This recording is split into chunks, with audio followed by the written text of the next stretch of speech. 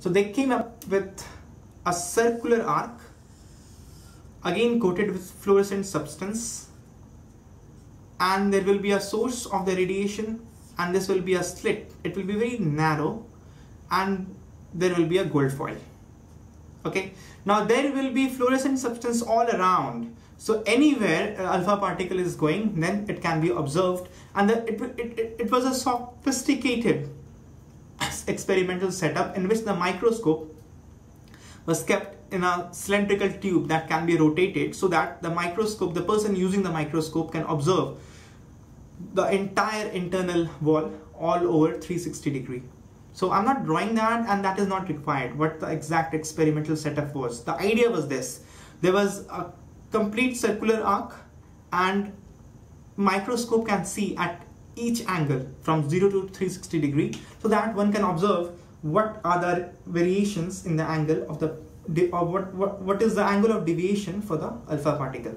Now it was a tedious experiment, so the Rutherford passed down the responsibility to his students. So the students observed it, and they observed that many alpha particles, almost all of them, goes undeviated. There are few alpha particles which has deviation more than 90 degree, and 1 in a million, very little, very few, completely rebounds back. It completely rebounds back. This is very important observation, that alpha particle can actually completely rebound back from a gold foil. Now Rutherford compared it to a situation where 8-inch shell, shell that collides with very high energy with a tissue paper, and it completely rebounds back. It is similar situation. Now alpha particle is a very high energy particle, Now it is colliding with a thin gold foil, and it is completely rebounding back. Now this was amazing situation. Rutherford said this moment of his life was the most important moment of all the experiments he have conducted. It was very important and intriguing moment for him. How can alpha particle with such a high energy completely rebounds back? It seems to be impossible.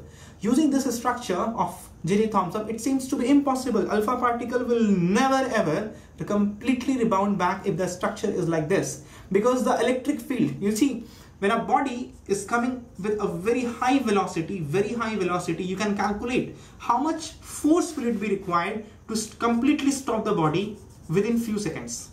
The body comes and it gets stopped. You can find the force. The force has to be very high if the velocity, the energy of the coming mass is very high. Similarly, if alpha particle is coming with very high energy, that means the force which will be required to send the body just the opposite way will be very high, and that can be theoretically calculated. Now you can calculate the force which will be required to rebound back the alpha particle, and hence the electric field, you can calculate that. Now electric field depends on the concentration of charge. Suppose you have 1 unit of charge and you have concentrated it to a very small volume, then the electric field at this point will be very high. If you have diffused the same unit of charge to a large volume, then the electric field close to it will be very less. Now this you will get to study when you study electrostats in class 12th. But for now, it will be very intuitive to know. You can feel that electric field in this case will be very less. The more concentration of charge at one point, the higher electric field will be at points closer to it. Okay. Now the force that is required to completely rebound back helium atom will be very high, very high. Now that means that the concentration of charge has to be immensely high.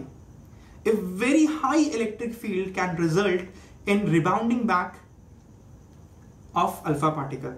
Now very high electric field will come out of very high concentration of charge. Now this was clear to Rutherford that very high concentration of charge has to be somewhere, and he did the calculation.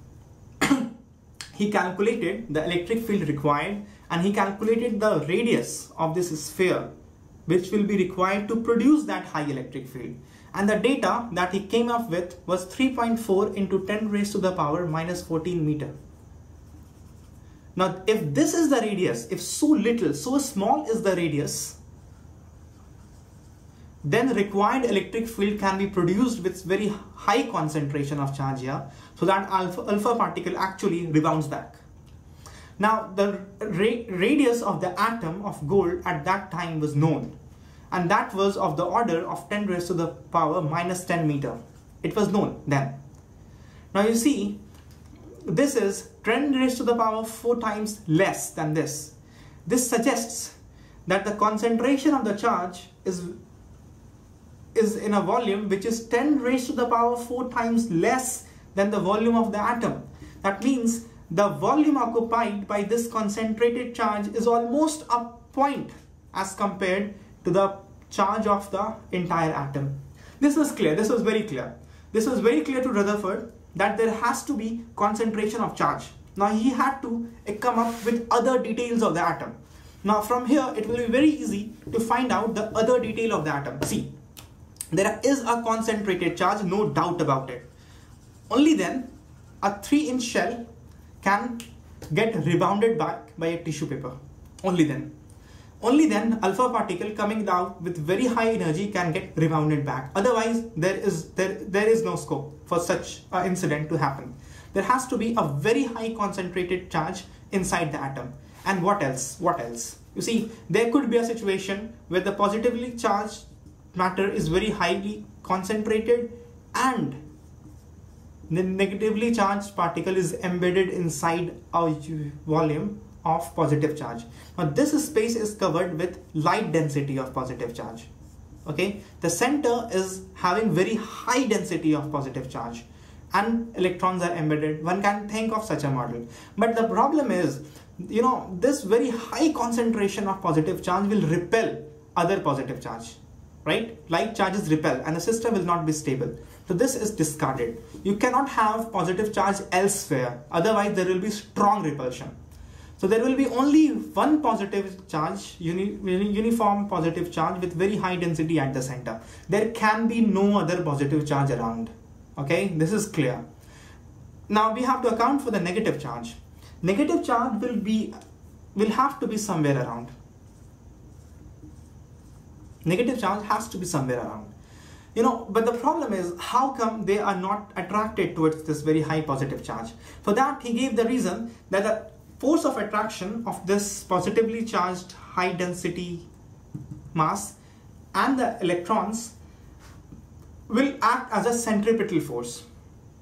And what will happen is, this force of attraction will actually result in the circular motion of the electron. Now, I don't know whether you have studied already circular motion or not. I'll give you a very brief idea about it. You must know that in our solar system, the planets are attracted towards the sun. But the planets don't move into the sun.